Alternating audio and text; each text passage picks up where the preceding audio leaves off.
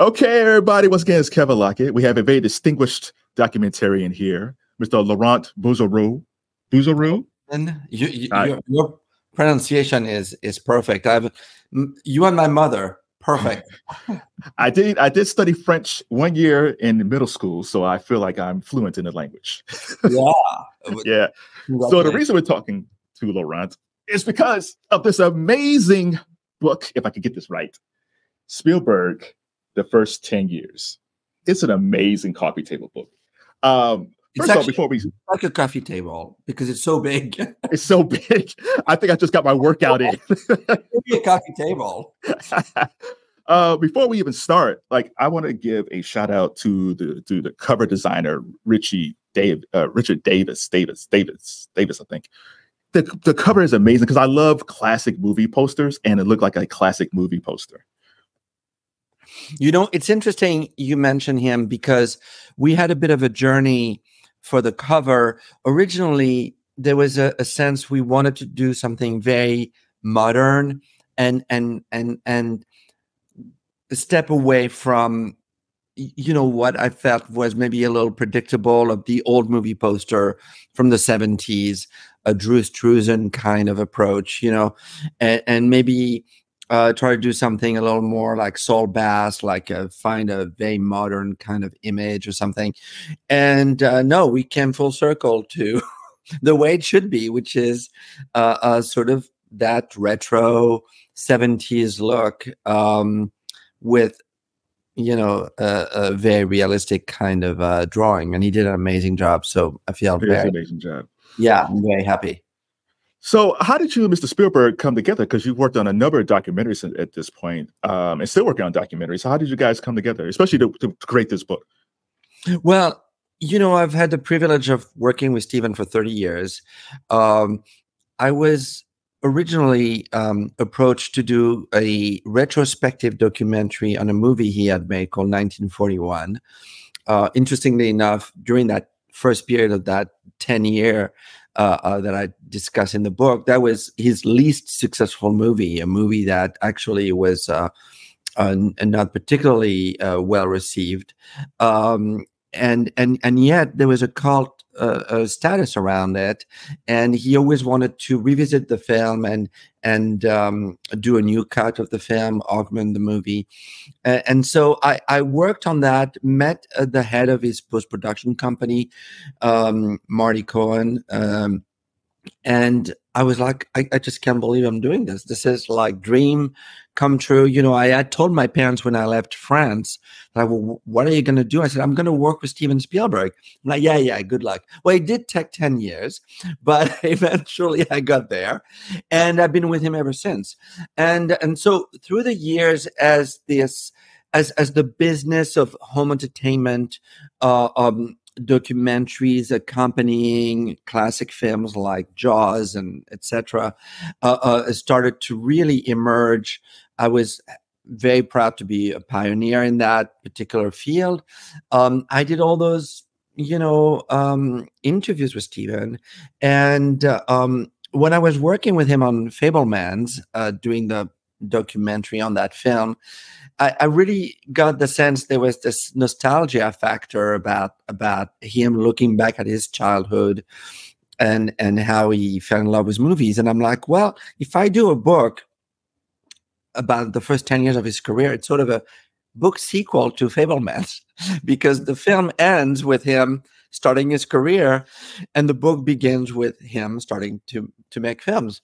So I felt there was a little bit of poetic justice there, and I said, would you be okay if I published the interviews that are between Duel and E.T., sort of like your first 10 years? And he said, sure. And so as always, I collaborated very closely with him. He read the manuscript, he read the layout, we selected from his archive. He was very involved with that and shared back and forth. It was kind of a long process because not only is he very busy, but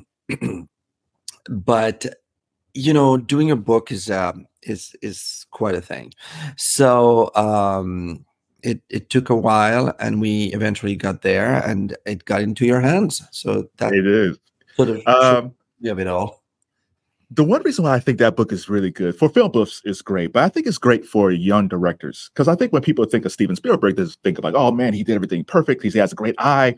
But the thing about the first 10 years is he's still a young filmmaker trying to figure things out. Even on Jaws, he didn't think Jaws was going to be successful just because of the problems that was on the shoot. I think I read that he thought he was going to become an independent director after that because he didn't think it was going to be a success. So I think it's great to show, like, even for someone as great as Steven Spielberg, he was still trying to figure out his path as a director, even though he was having success. Yeah, no, I would say that's I totally love what you're saying, because that was my intention, was to really show the journey of someone who is discovering his voice, his vision, his art, and growing within this industry. The thing that's unique about him is that everything is just equally amazing and interesting and visionary, and even 1941 in my book and in this book is a great film. So it is for young filmmakers or young anyone actually who have ambition and a passion, and make it and use it to the service of a career. And that's a little bit what I did in my own little, very modest way, obviously, is that I fell in love with movies when I was very young, and particularly American movies, and Steven's films and Brian De Palma, that whole era of filmmakers of the 70s really inspired me. And that's why I moved to America and decided to really put myself at the service of the filmmakers I admired.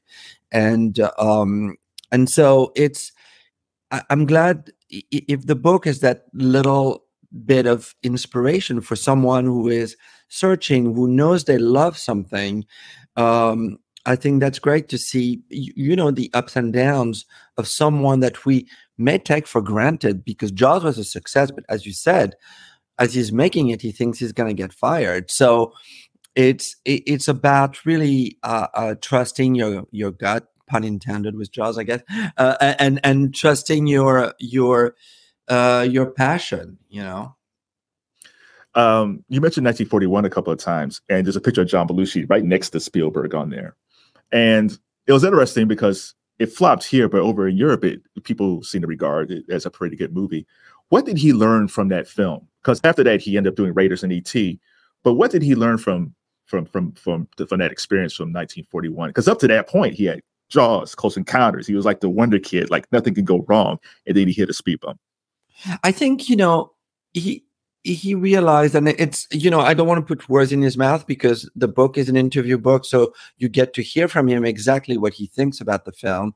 But from my perspective, I would say that what I think he learned was potentially, the work you need to do on the script, because I don't think ultimately he gravitated to that particular script, and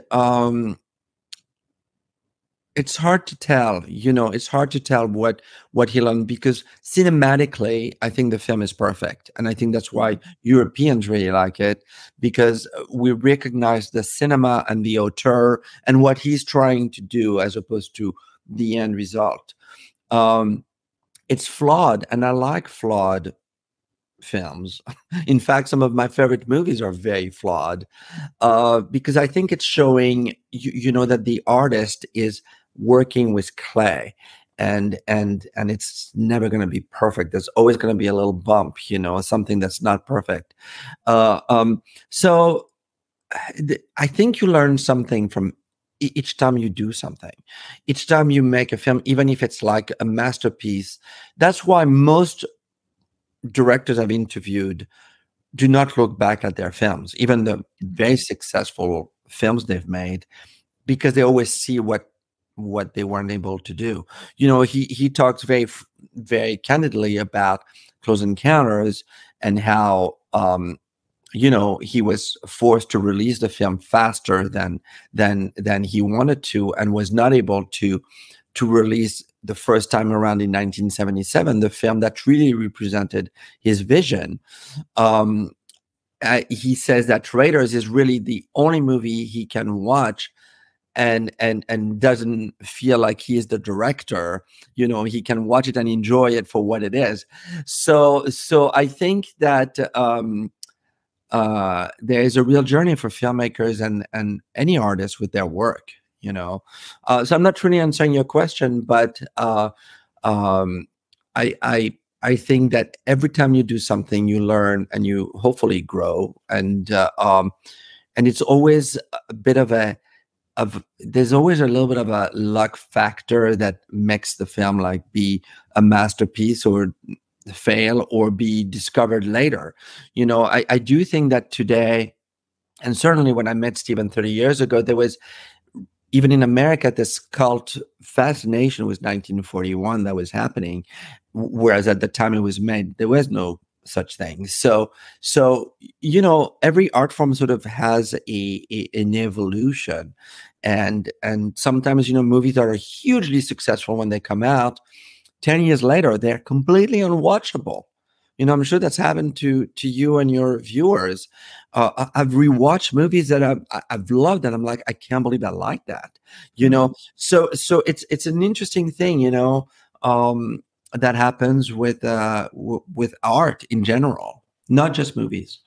Right.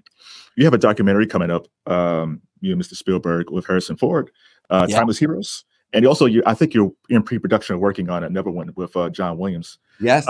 As far as Harrison Ford goes, what have you observed between the relationship between Harrison Ford and Steven Spielberg? Because it seems like it's a very special relationship between those two. It's like they're really in synergy, especially, and also with John Williams, because that's even a longer relationship with those two, or of those three, of Spielberg and Harrison and Williams. I think seeing Steven and Harrison, as I witnessed them work on mainly Crystal Skull, the fourth Indiana Jones, is this trust and this sort of friendship, almost like a family kind of spirit.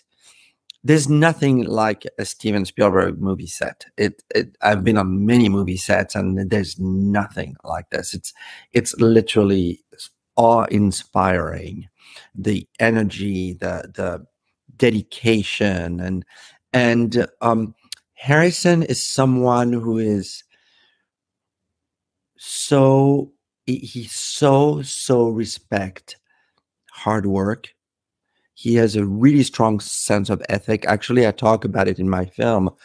His commitment, and Steven is the same. So they're very respectful. In fact, it's very interesting. The very first time I interviewed Harrison was for a doc I did on American graffiti, and I was in a hotel in New York waiting for him, and the phone rang, and I hear Harrison Ford saying, "Is this Mr. Bouzereau?" And I'm like, "Yeah, you can call me Laurent."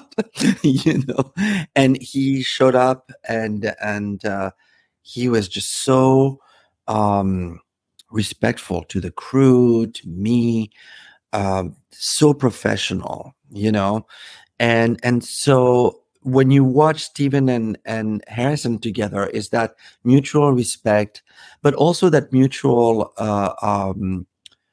understanding that they're creating something that's hopefully going to be for the audience. So there's a generosity, is what I'm trying to say, that comes through, and they're very much in tune with what that is, and very much in the way that Steven said that Harrison, when he entered Raiders of the Lost Ark, was sort of the rewrite artist, because suddenly the film took on a complete different identity. And Harrison is super smart with scripts and characterization, and all that stuff is really something that he excelled at, in addition to being this amazing actor. And same thing with John Williams, Stephen often says that John Williams rewrites his movies after he's shot them with his music. He is the final touch to the story. So, you know, to be witness to those types of collaboration is I don't know. I mean, it's a cliche to say it's inspiring, but it's also a great lesson in the collaboration that can exist between artists. You know, that's based on trust and mutual admiration and mutual understanding, and not based on conflict. You know, which there was a director named Otto Preminger who made some amazing movies, who thrived on conflict on films, and felt that that was the only way to get to good result, was conflict. Well, that's not the case here. Quite the opposite. All right. I know we're pressed for time, so you have to go pretty soon. I do have a suggestion for a documentary, and hopefully I can get a producer credit on it. Well, we'll see. You did a great documentary called Five Came Back. Yeah. Where you featured John Ford, John Huston, who was it? Frank Capra, William Wyler, and George Stevens. Yeah. I'd like to suggest another one, and you mentioned the name before, with Brian De Palma and George Lucas, and Steven Spielberg, and Martin Scorsese. It'd be wonderful to have a documentary with those guys, since everybody's still around and they're healthy, and just to talk about each other's films, and just filmmaking. Because whenever I see Spielberg in an interview or Scorsese in an interview, they're just film geeks to the 10th power. And I would just love to see those guys just hear them talk about film. Yeah, no, I mean, it's interesting because it's been offered to me, and we've talked about it through the years. You know, you were essentially quoting the movie brats. You know, there was a book called The Movie Brats, and it was George, Stephen, Marty, Brian, John Milius, I think. Yeah, I mean, you know, there's a lot to learn from them, and a lot to learn from. I'm writing a book on Brian right now, that will come out next year, and it's also about complete coincidence, but it's from Sisters to Blowout, and that also happens to be 10 years, roughly. So it's been really interesting to jump from Stephen, the first 10 years, to Brian, not really his first 10 years because he had made several films before Sisters, but like sort of like his horror and thriller films like Carrie and Dress to Kill.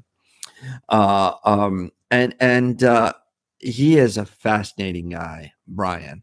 And I really hope that young generations who want to make movies are, you know, do not forget him. In the way that certain filmmakers are sometimes forgotten with time, and because he is quite an amazing artist, and there's a lot to learn from him. And I think the interviews I conducted with him for the book, and everyone who worked with him, because I've documented his films also for quite some time, and so I've had the privilege of talking to, you know, Angie Dickinson and Nancy Allen, and you know, people who were in this film, Sissy Spacek, Jack Fisk, her husband, who was production designer, and finding out all kinds of fun stuff on Carrie. You know, there was when Carrie comes home, there's outside her house, there's a sign that says Paxton Realty. So I said to Jack Fisk, who was a production designer, I'm like, what's Paxton Realty? He said, oh, that's Bill Paxton. The actor was my art director on Carrie, but he was not in the union. And so I couldn't give him credit. So I put him on a billboard, literally. But he's the one who found the pig farm and Carrie's home, the exterior. I mean, I love that stuff. You know, Bill Paxton. Game over, man. So we got a couple of minutes left because I know you got to go. Real quick, because you mentioned 1941. What do you think is Steven Spielberg's most underrated film of those first 10 years outside of 1941? Sugarland Express, because Sugarland Express is a movie actually I saw after I had seen Jaws and Close Encounters in France. It was re-released and I went to see it. And I think at the time I was either too young and too much into fantasy, Jaws, and big sharks, big special effects on Close Encounters, and I was sort of not that impressed. And through the years, I have rediscovered it, and I've come to appreciate it as much, if not in some cases more, than certain other films. And there's a lot in there to learn from. And I think it's, I mean, for a first, really officially his first theatrical film, because Duel was TV here, it was expanded for theaters in Europe, but as a first film, it has a maturity, a vision. It's a really an incredible film. So I hope with something like this book that the readers are actually reading not only Steven's interview and be inspired by what he's saying, but make an effort to go back and watch those films with this newfound knowledge and appreciation for what went into either making them or what they're about. All righty. That's a good way to end this interview. Please pick up the book, Spielberg, The First 10 Years, Laurent Bouzereau. I'm working on my accent. Thank you very much, sir. And thank you for the interview. And safe travels and great filmmaking. Thank you so much. You're fantastic. And I really appreciate your interest. Thank you, sir.